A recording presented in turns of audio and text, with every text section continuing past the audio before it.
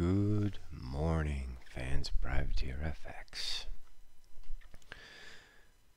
Coming at you on the Wednesday here, 05 June. Crazy move in equities. Melt up, as they like to say. Tactically, we cut the day stuff, 2801. We on the medium-term book, we're short 88s after some trading, and we are going to hold this and sell some more at 28.42. So this is the medium-term plan. Got a little bit of P&L in this trade since we've been short, the last couple weeks. Surprised here, not really sure what's going on. I guess heading into the weekend, there's some possible negotiations between U.S. and China. Maybe the Mexican tariff thing is going to be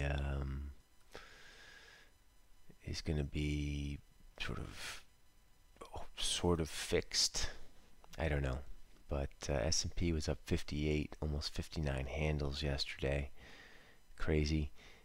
We don't think this thing's going to go 100 handles from the lows in 4 days' time.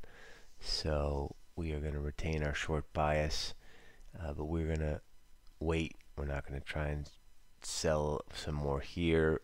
If it really gets stretched up at 42 in the coming days, we will sell some there. And then the kill on this is going to have to be 28.60. The short dollar play,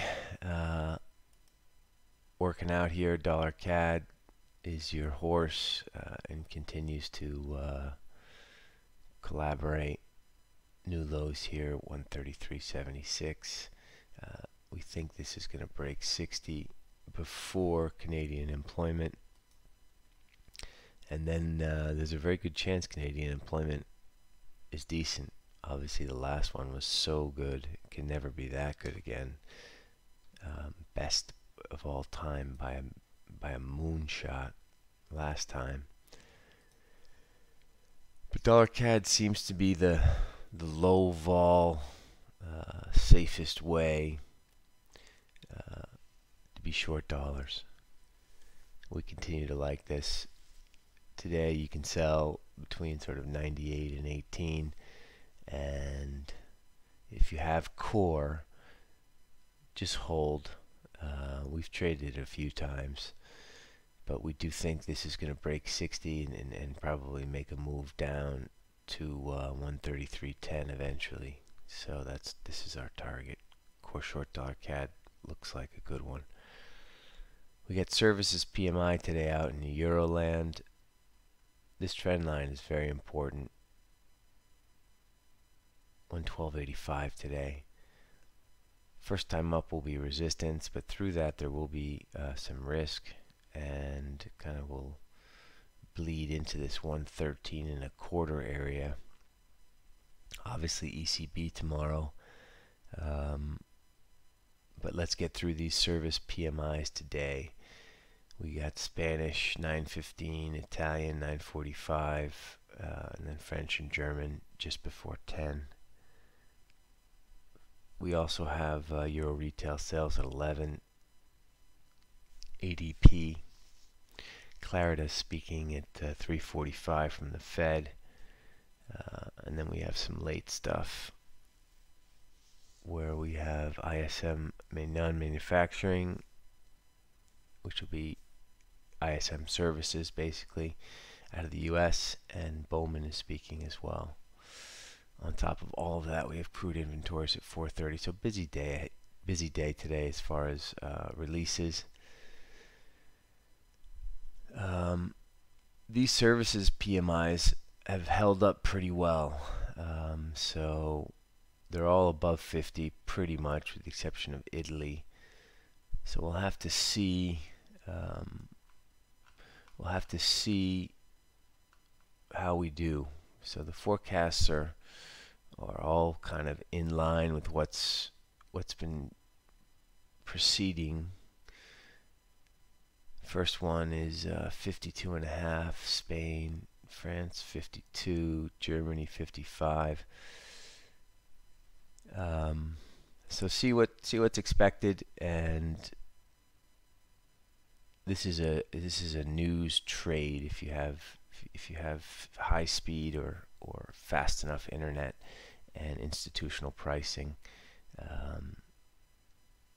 So if this is a big miss, we sell euro yen. If this is a big win, we buy euro dollar with the idea that this 1285 trend line might break. Let's see where we are going into it.